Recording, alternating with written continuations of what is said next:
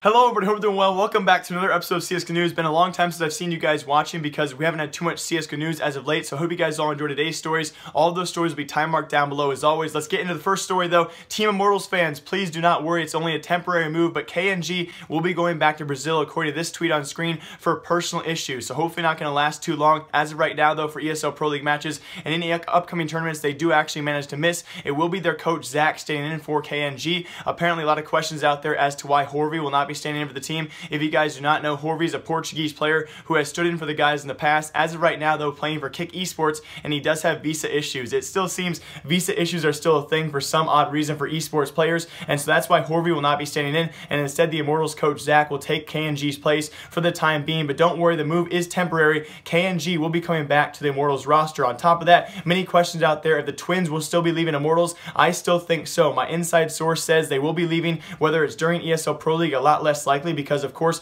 they're still contract bound and buying them out will take some money to do so, but whether it's after ESL Pro League, more likely there for sure. I still think the Twins, Hen1 and Lucas1, will leave the Immortals roster and try meet up with FNX. Decay though, obviously a CSGO reporter, is saying they will stay on the team. Who knows the timeline, guys? Eventually though, I think those Twins will leave. That's what my inside source does say. But bouncing off that, for all you OpTic fans out there, the full OpTic roster is now obviously in North America. We obviously have Mixwell already there, but they've all moved to Chicago. For the remainder of the ESL Pro League season, obviously you guys can see Adlu, Mattisboy, and Freiburg, and kind of awkwardly decide we do have HS, but it's very cool to see these guys finally in North America, and they should be there for the remainder of ESL Pro League season. As of right now, they're #1 in North American side of things at 6-0. Obviously kind of an inflated record there. I'll talk about that in a minute. If you guys want to see more background footage and more inside stuff about these guys, I'll link Hector, the co-owner of OpTic. I'll link all of his stuff down below. He's actually had a couple vlogs with these guys so far. Kind of funny to see them outside of their CSGO competitive field. Kind of awkward to see them on camera right now. They're kind of very timid. So if you guys want to see that kind of stuff, I'll link it down below for all of you. But very briefly talking about OpTic's 6-0 record for ESL Pro League, kind of inflated right now if you realize the teams they have played. Although as of right now they are on the trend to actually stay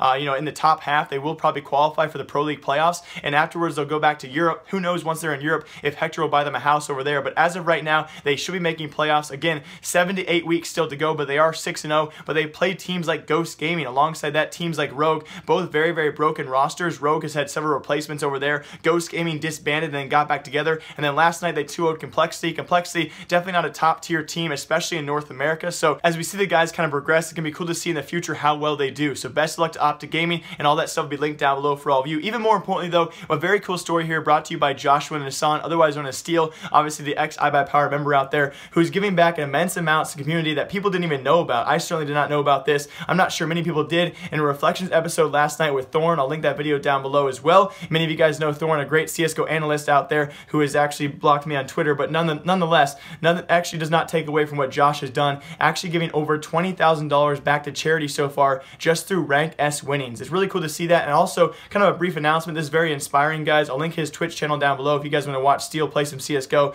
a very good YouTuber as well as a streamer out there in the CSGO scene. But on top of that, kind of inspiring because in the next few months, not necessarily in the near future, but I actually been trying to plan this out with my dad. I'm trying to announce and kind of organize a charity event of my own on these CSGO videos where I know you guys are very willing to give back to charity. So in the next few months, guys, hopefully by December sometime, I'll be setting up a new charity, not really a charity foundation of my own, helping out cancer research though. So hopefully look out for that, guys, in the near future. And congrats to Josh. Giving back $20,000 to charity is an immense amount, and so that's really kind of cool to see. And unfortunately, bouncing from the good news to kind of a sad event as well, this past weekend, DreamHack Malmo did conclude. Many of you guys saw G2, the French super team, finally come together and win an event. Coincidentally though, and kind of unfortunately, we did have Bodyy tweet out this as well. Apparently his grandfather did pass away just after the tournament did conclude. So yes, it was cool to see G2 do this, but it was really cool to see the community response to this tweet as well, the amount of feelings and prayers hopefully going his way. So unfortunately his grandfather did pass away, and prayers go out to you, Bodyy, but a great performance as well throughout that tournament. And very last for today's episode of CSGO News, welcome back Nothing to the CSGO scene. Not competitive though, he will be on the Analyst desk though. Really kind of cool to see the lineup here on screen for all of you for ESL New York, which is our next big upcoming CSGO tournament on the 16th of September. Of course,